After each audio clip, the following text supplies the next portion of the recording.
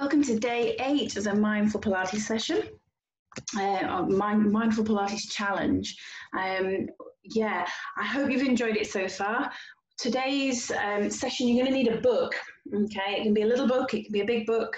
The heavier the book, obviously, the harder the exercises become. We're not loading the body too much, but it's just that extra little bit that can make a difference. So we're going to take ourselves onto the mat. I'm just trying to find my book. So I've actually got The Ice Monster by David Williams.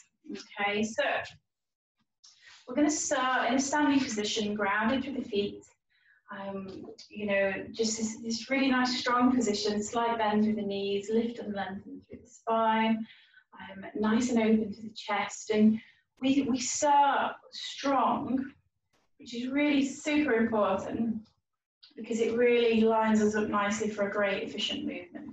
We're going to take our feet just a little bit wider than shoulder width, and we're just going to start with a chopping movement, and you can take control of the speed of this, and we start slower, we progress it up to a faster chop down, so as if you were going to chop wood. Okay, so we take it up to the sky and we draw it down to the knees.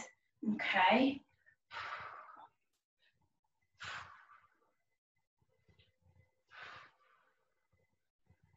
So we want to feel strong, in control. Yeah, we want to really use the body efficiently, so the back feels really great. So we're chopping that down. And you know, if that speed doesn't feel so good for you, slow it down, you know, work with what feels really great for your body. Once more. Amazing, and then we bring it down. So we're going to work through our ABC squats now. So again, feet in that position where they're just a little bit wider than shoulder width. We're going to reach the book to 10 o'clock and draw it back up.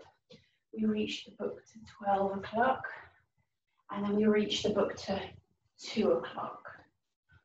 So I'm going to take it back to center, because I just really like the way it flows when that's centered, that 12 o'clock comes between everything else. Okay, so the bottom moves in the opposite direction of the hands. Okay, we think about how the weight through our feet shifts to allow us to move really well. And we take it deep into that squat. Remember, connecting the breath to the movement is super important.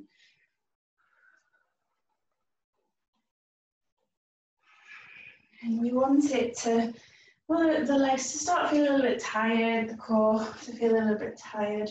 You know, if not, we try and take that a little bit deeper. We move a little bit more. We ask a little bit more of the body. Okay, 2 more. Amazing. One final one. Fantastic, we draw it back up. So the next exercise, we're going to start single leg to begin with, okay? So we're going to hold the book in one hand, and that same knee is going to rise up, okay? And we're going to press that hand to the sky. Okay, we'll just start there, really simple, so we can get an idea of the balance, the sweet spot. Okay, we draw up through the elbow and then hand to the sky. Yeah, just get it to flow, grounded through that supporting foot. Or if you need fingertips on a wall, then you can. Okay, but we're challenging the body through balance and stability. Amazing. We don't grip through the core, we lengthen, we feel strong, we use the breath to help us. Okay, we take it to the other side. Okay, because this can sometimes feel very different from side to side, depending on where our imbalances lie. Okay, so the knee comes up, we draw it up to the sky, we draw it down. Okay, so it's the same arm as the knee that's lifted. Efficiency through the shoulder. engage through the core. Feel strong. Try not to get grip through that supporting foot. Allow the body to feel strong. You know, and it's not about beasting the life out of ourselves, it's challenging the body to build incredible foundations. Yeah, and everything else improves after that. When we get the basics right, when we're efficient with our movement and balance through the body, that's when the magic happens. Once more. Okay, and then we're going to add a little bit more onto that. Okay, so I'm going to do it side on. I hope the sun doesn't become too much of a problem so you can see properly. Okay, we're going to lift the knee and we're going to lift that same sided hand with the book to the sky. Okay, as we draw down, we're going to reach the book towards the ground and the leg comes back. Okay, so ideally, let's speed that up a little bit. We don't want the book to drop to the ground. Okay, if it doesn't touch the ground, that's okay. Okay, everything to the sky, knee to the sky, book to the sky. Hinge through the hip, bend through the knee, and then we draw it back up. If that's a bit too much, as you draw it back, you can place the foot down behind you and move through to take the book down to the ground so that back foot can come behind you and we draw everything up.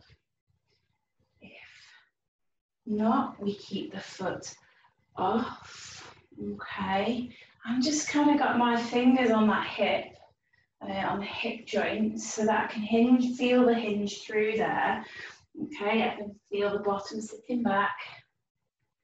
Amazing. I'm going to do one more of those. Oh, don't lose focus. Don't lose focus. Amazing. We take it over to the other side now. So I'm going to do it facing this way so you can see from the other angle. Now, grounded to the foot, book to the sky, knee to the sky. We draw it down. We reach. So if you want to kind of place the fingertips of the other hand into the hinge of the hip, you'll be able to feel and guide the body. Okay, just that extra little feedback. If that's a bit too tough, we place the foot down behind us. Okay, we draw everything up. So work with the body. You can place that toe behind. Just takes away the element of balance, where we can really focus on, you know, strength and stability through the hip, the knee and the core. Okay, if you can keep that foot off the ground and you can keep it steady away, then that's amazing. Okay.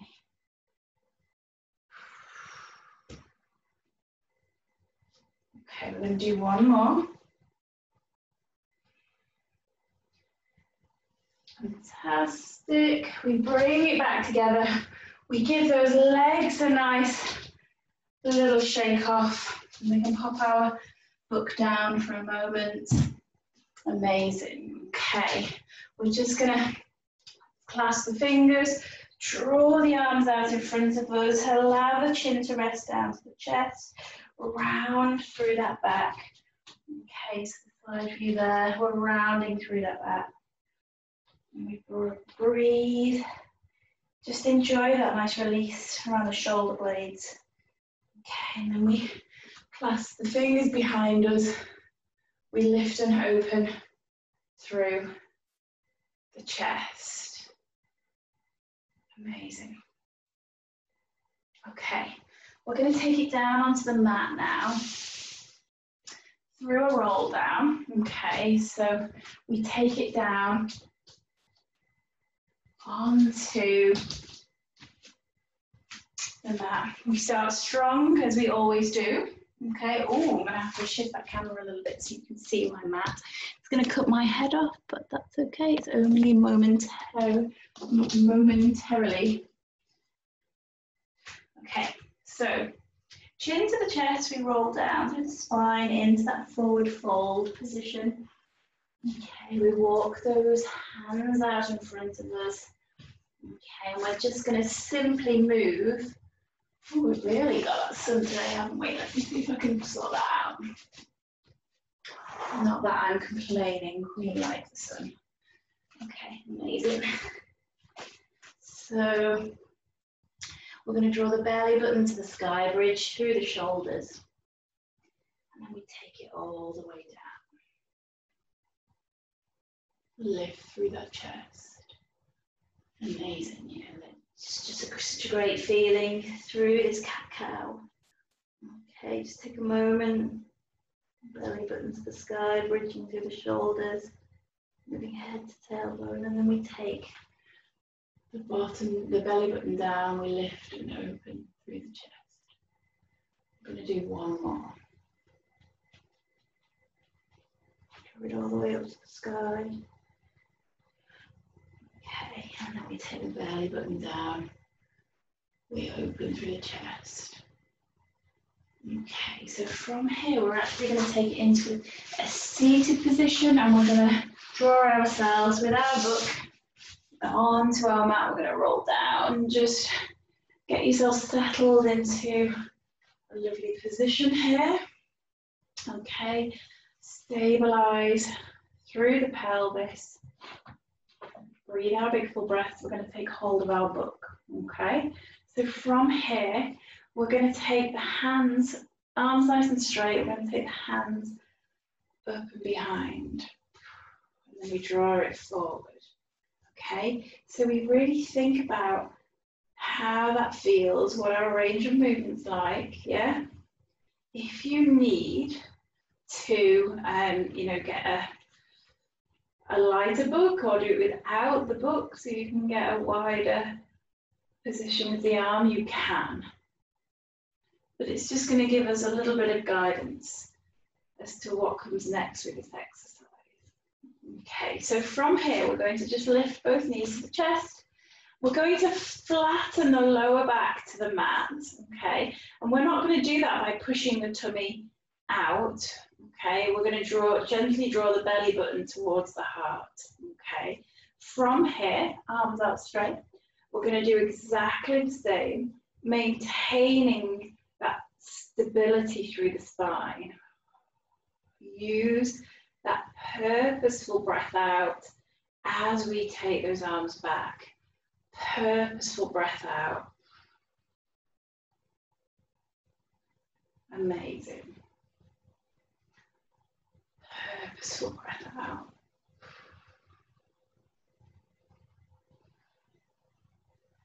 And we're going to do one more of those before we mix it up again. Okay. So from here, we're going to place both feet down. Okay. We're going to take the book to the sky, and we're going to lift one knee, and we're going to draw the book to the knee. Okay. From here, we're going to extend everything out and draw back to center. Okay. We extend everything out. We draw back to center. If this is a little bit, feels fairly simple and straightforward, we float both legs up. Okay, we extend everything out, we draw it back in. We're going to stick with the same side, okay? We stick with the same side. Stability through the core center. Nothing moves, use the breath. Once more.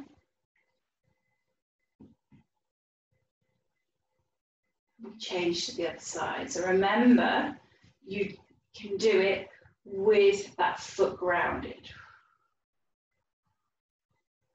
Amazing. So this isn't about beating the life out of yourself, it's about building great foundation. It's about drawing awareness to our movement and our body. Okay, to make it harder, we float both legs. Okay, we extend, There should be no lifting of the spine, the back of the mat. Okay, we've got a neutral spine, so that's that gentle arch through the lower back. And everything's strong and stable, yeah? So if you don't feel like it is in this position, okay, take the foot to the ground. It's important we feel strong and stable. Okay, we're going to do one more.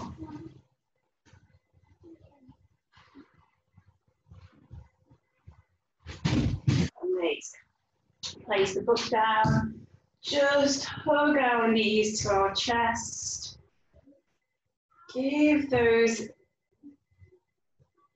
legs a little wiggle. Amazing. Okay, we place the feet down and we're actually going to take it into that 4-point kneeling position again. This time we're going to sit the bottom back and we're going to take it into that child's pose position, and we're just going to take a moment to breathe. If this isn't so comfortable for you, I want you to just find a place that is comfortable. I just want you to just take a moment to relax. Take that grounding breath out. Let go of any tension we're holding on to. And just notice what's going on through the body. So we're just going to add a count to the breath, just to finish off on. We're going to breathe in for the count of 3. We're going to breathe out for the count of 6.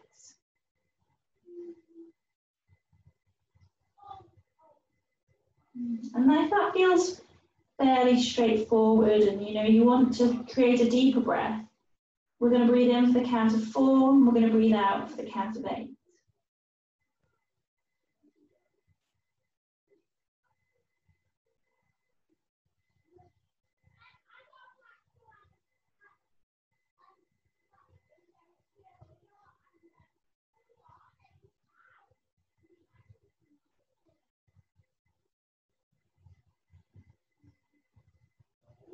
And then when you're ready, we're going to just roll up into that high kneeling position. And we are done and dusted. So that is day 8 completed. I'm gonna again have to apologise for my little children. They're like foghorns. I have no idea. As soon as I press play, it's like inside volume goes to outside volume. But you know what? It's life and it's fun and games, and we've kind of got to embrace it, embrace the chaos, as I say. I look forward to seeing you all on day 9. Enjoy.